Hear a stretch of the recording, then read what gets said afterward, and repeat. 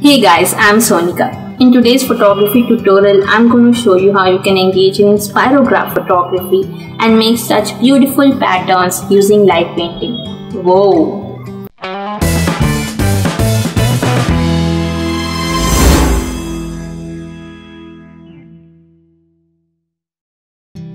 Please subscribe to my channel and turn on the bell icon to get notified whenever I am on YouTube. Thank you. Things you will need: a DSLR with any wide lens, light. You can use a torch or such laser lights like I have. Whatever is your light source, you need to make sure that only a tiny beam of light comes out of it. To make sure that happens, I'm gonna tie some black chart paper all over my light and poke a small hole through it using a pin or needle. The light that comes out of your light source should be very tiny. Next, I'm gonna need some strong thread or wool to hang my light from the ceiling. To make sure it is fixed properly, I'm gonna use sellotape and scissors, because I don't want my light to fall directly into my lens. That's why. That's all you will need. Now here is my laser light, which I have covered with black chart paper and poked a small hole through it. I have tied some wool to my torch.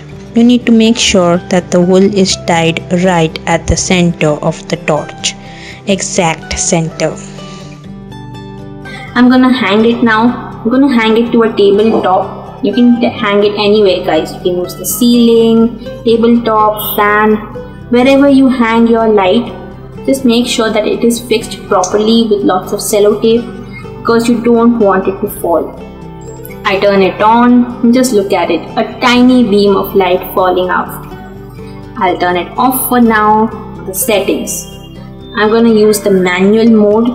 Aperture is f6.3. ISO 100. Now shutter speed can be 10 seconds, 20 seconds, 30 seconds, or you can even use the bulb mode of your camera. For the sake of this tutorial, I'm going to use 10 seconds. I'm going to place my camera on the floor directly beneath my light source. A tiny beam of light should fall right in the middle of my lens. I'm going to need one more thing: darkness. I need to make sure my room is pitch dark. So I'm gonna shut my doors, windows, draw the curtains, turn off the lights of my room as well as any adjacent room. It should be pitch dark. Once I get my room pitch dark, I'm gonna switch to the live mode of my camera, focus on the tiny beam of light, come out of the live mode, set my focus to manual and my shutter speed to 10 seconds. Now it's time to move the light. You need to make sure that your light moves in perfect spirals. You don't want it to move in such a whooshy way, in a straight way, that it does not give you any pattern like this. So, in order to make it move in a spiral, you need to move it in an angle. Best is to move it at a 90-degree angle from yourself and not straight. So, I move it in an angle from myself. Is it moving in spirals? No. Try again, no, again. After 394 attempts. Finally, my light is moving in a spiral, so I'm gonna press the shutter release button. 10, 9, 8, 7, 6, 5, 4, 3, 2, 1. Ta-da! You can try out different patterns, guys, by moving your light in different types of angles and spirals, and you can increase your shutter speed to 10 seconds, 20 seconds, 30 seconds, or even use the bulb mode of your camera. But if you are switching to the bulb mode, it is better to have a remote with you. You can use lights of different colors. Now I have this 3-in-1 laser light that has white, purple and red colors. But if you don't have so many colors, we have one color torch, so you can cover your torch in particular colored paper, so the light that comes out of it will be in the color of the paper. You can try that. How to achieve different color patterns in camera. you can move one light in spirals.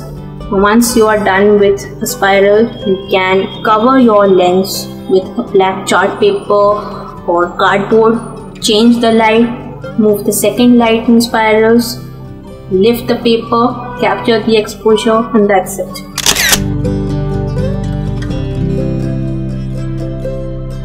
You can even combine these different patterns in Photoshop. Let me show you how. Here I have my image of the spirograph, which I have clicked, and here is another one with a smaller pattern, different pattern, which I want to combine.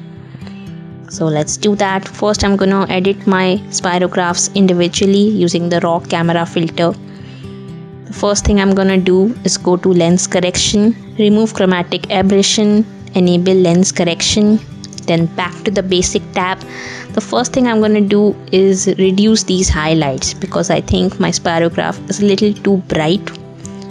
So I'm going to press down the Alt key and reduce my highlights. Not too much or else it becomes a little too dull, little bit. Now normally I add the shadows to my image. Now in this case, if I start adding shadows, the table and the wall behind my spirograph starts coming into view. So in this case, I have to reduce my shadows.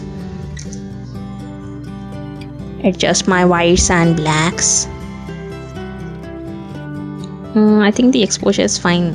If I increase it a bit maybe. And contrast, yes, I have to increase that and increase my clarity. Next I'm going to go to my curves and just make the background a little darker, a little more black so that my spirograph stands out. That's it.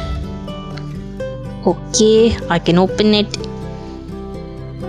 Now it's time to edit the second spirograph. In the same way, I'm going to use the raw camera filter, lens correction, enable lens correction, remove chromatic aberration, reduce my highlights by pressing down the Alt key, reducing my shadows, increasing contrast, adjusting whites and blacks, clarity,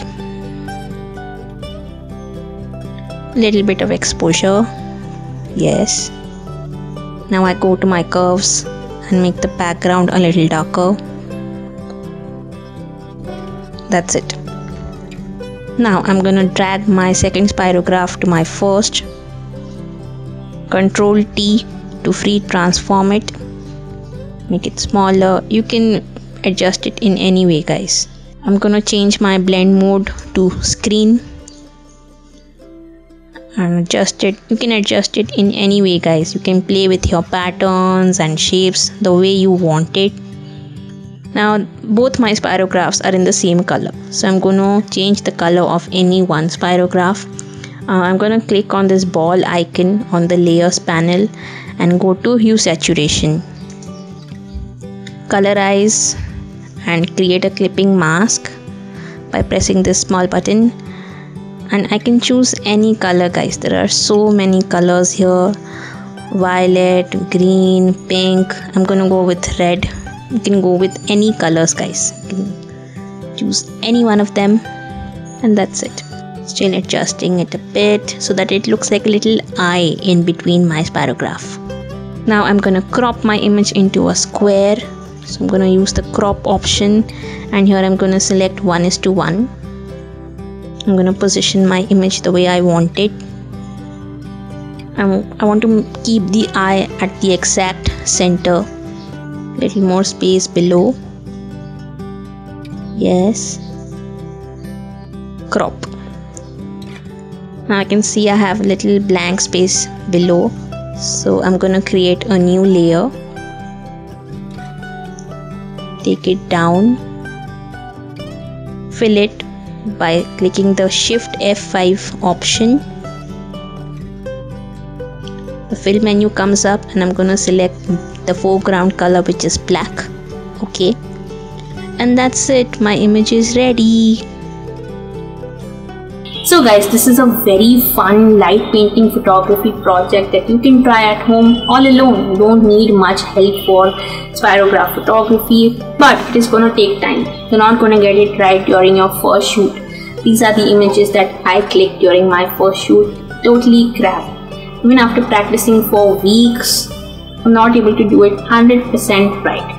So it's gonna take time for you to develop a flair for light painting photography, but keep practicing and keep clicking. And if you guys found this video to be useful, give me a huge thumbs up. Leave a comment down below about if you would like to try this technique, or if you've tried this technique, what were your results. If you want, you can tag me in your pictures on Instagram at Agarwal Sonika. I'll be very happy to have a look at your images, guys. Please give it a try. It's a fairly simple technique which you can do at home. It's just a little time consuming and you need to concentrate. And guys, share this video with your friends if you want to try this technique with them. Subscribe to my channel and turn on the bell icon for new photography tutorials every Wednesday, guys. Thank you so much for watching. Here is my previous photography tutorial. I hope you find that useful too. Please stay on my channel every Wednesday for new tutorials. Bye.